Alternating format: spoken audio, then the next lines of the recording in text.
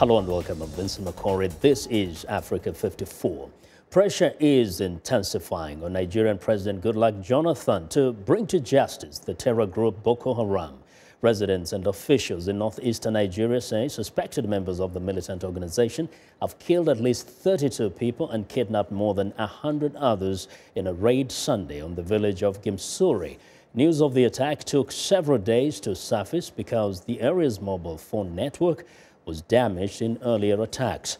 Boko Haram has waged a 5-year terror campaign against Nigeria in an effort to turn the northeastern region into an Islamic state. The group has killed thousands of people during the time and abducted many hundreds more, raising questions about the ability of the nation's security forces to protect its citizens. Although no one has claimed responsibility for this latest attack, it bore all the hallmarks of past Boko Haram assaults.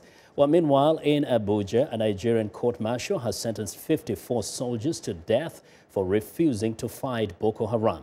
Nigerian troops have complained they have insufficient firepower and supplies to fight Boko Haram in its northeastern stronghold.